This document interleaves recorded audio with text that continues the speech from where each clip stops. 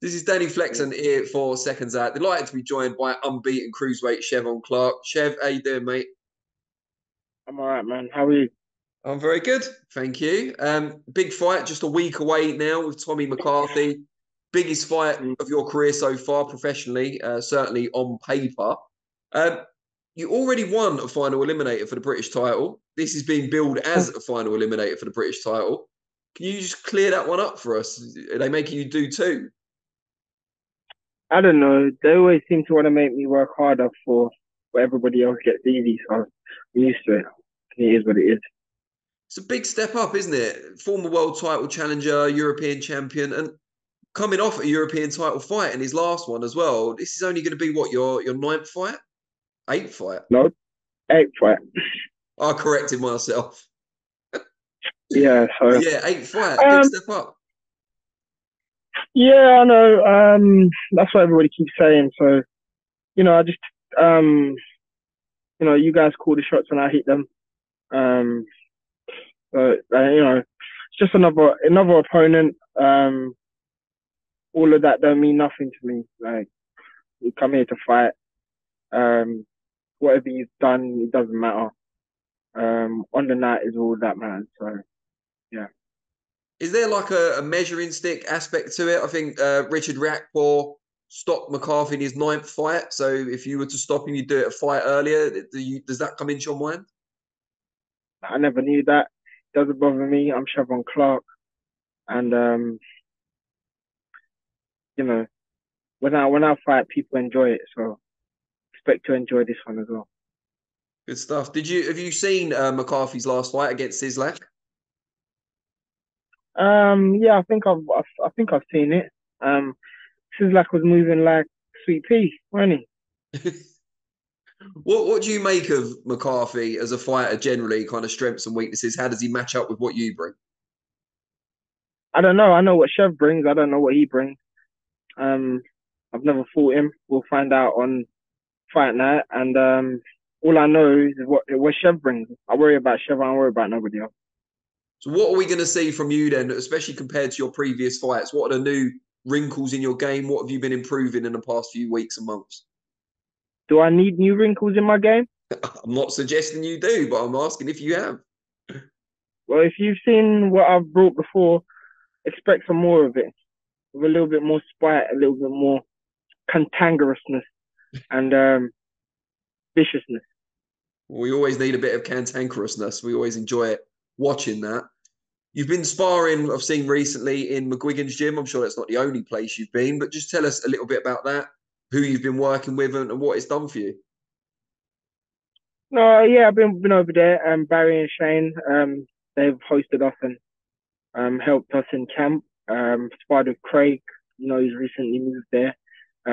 He's improving, I think. And I sparred with Benjamin Whitaker, my former Team GB teammate, good friend, which was great. It's good to have them old spars, man, like enjoyable spars. So yeah, shout out to Ben, a shout out to Craig and all the other guys that helped me in camp. But listen, I ain't a talker, man. You'll see what I've been doing in the gym on fight night. What does it do for you sparring some of the lighter guys? You mentioned Ben Whitaker and Craig there. Does it help with speed? Is that the main focus, or is it more technical? Give us an idea. I can't tell you that. I might as well go and tell my opponent what I'm doing. Just know that I'm coming prepared, and anything that he has or whatever, he needs to come, bring hell and level with it, because it's not going to be a pretty place. You are, as I said earlier, mandatory for the British title, held currently by Isaac Chamberlain. You've been mandatory for a few months now. Has it been frustrating that you haven't managed to nail down the shot yet? A few months. You need to redo your math. It's been 8 months, I think, now. Or, sorry. It's been, 8 months. So, it's for the powers to be to make the fight happen. Eddie to talk about it more, make it happen. BOXXER to not BOXXER or Hennessy, whoever. Just make the fight happen, man. Like people wanna see these fights. You got the guys that in Riyadh, I think Mr. Turkish making all the big fights happen. So, follow suit. Yeah, couldn't agree more. Isaac has been named as mandatory for the European title held by Sislak, who we discussed earlier. Do you think there's a chance he might vacate and you'll fight for the vacant belt? I don't know. I don't care. I'm not fighting for the European. That has nothing to do with me. Isaac has the British. Chev is mandatory. The British board has called it. Let's make it happen. If someone does vacate rather than fight you, but they've got a bigger opportunity, do you still consider that a duck? I don't care. Doesn't. As long as somebody fights me and I fight for the British, that's all that matters. That's the people want to see. Listen, not as long as I entertain the people that come out and pay their hard-earned money to see me fight. That's all that matters to me. Listen, I'll fight anybody. I've said that. I'm not gonna say, oh, people are docking me and all of that. I don't know what's happening in their camp. I don't know what's happening in their mind. All I know is stuff is ready, prepared, and it's for Eddie Hearn, Matchroom, and whoever else to make these fights happen. Is the British title something you thought about growing up in the sport and something you've always wanted to win, or were you more focused on the amateurs at the start? To be honest, I never had any thoughts of wanting to win or wanting to progress in boxing. I wanted to play football. I've come into boxing and I've learned and I've achieved and just grew more hungry. And as I've executed over the years, it's like, okay, I've done that. Now I can do this. I can do that. Okay, that's available. Okay, I want that. That's going to be on the list. So, it's all of this stuff is earned. It wasn't like a pipe dream. Oh, I want to do this because now it's like, oh, come in this and I'm going along the way and I'm seeing what can be achieved. And I'm going after it, obviously, to be handsomely rewarded as well. And a lot of amateur or former amateur stars don't always translate that talent and accomplishment into the pro game. You've looked great so far. What has been the key to that transition? I don't want to be put into that category. I've said this in previous interviews. You have the likes of Mick Collinan, sorry if I've butchered his name, but he was great in the Olympics, amazing amateur, and people were like, oh, he's going to do great. And I'm sure there's plenty of others, but he's more prominent to me because it just stood out to me and it was the most recent one. And like whenever he's lost, people's always soon after, people want to hang him. Oh, he was a great amateur. He was meant to do this. So, me, I'm a 7-fight novice. Let's put it that way. As a professional, I'm a novice. So I'm a novice. Let's treat me as a novice. What things did you put in place then when you turned over so that you wouldn't just be a replica of the amateur Chev Clarke? I don't think I've changed anything. Look at me as an amateur and look at me now. Nothing's changed. I just know that hard work. Kobe Bryant said it. Mike Tyson said it. All the successful people from the past have said it. Hard work. And that's all I do is hard work. I might not have the glitz and glamour and people might not be saying my name or people don't want to talk about me like how they talk about other people or push me like how they push other people. But like whenever Chev's out there, like you know what you're getting. And you might not know about me now, but you will know about me at some point. Well, I've known about you for a long time, since back in the GB days, and I'm surprised more people aren't talking about you if that is indeed the case. Let me give you your credit. From it was really real. Because really a lot of men don't know about really real. I was going to leave that till the end, but yeah, we'll do it now. It was announced yesterday that Richard Riakporhe and Chris Billam-Smith have come to a deal to fight for Chris's world title. Obviously, you're a little way away from world titles right now, but does it excite you how much of the cruiserweight division at the moment seems to be focused on Britain? To be honest, that's the first time I'm hearing about their business. As I said, I focus on Chev. But it's good to know that my division is attracting a lot of interest and there's a lot of eyes on it. And hopefully, hopefully, not too far, in a not too distant future, get me a little bit more experience doing these rounds, and I'll be in the mix. And yeah, be handsomely rewarded for it. And you talked about the hard work you're putting in. That's obviously with Sam Mullins at Churchill's. Just tell us a little bit about that relationship and why it works so well. You know, it's just a trust thing. He's very, I'm very demanding. He's very demanding. We want to get it right. And it's just that's all it is. It's people that want to be successful and are working together. There ain't no yes men around me. And it's just raw hard work.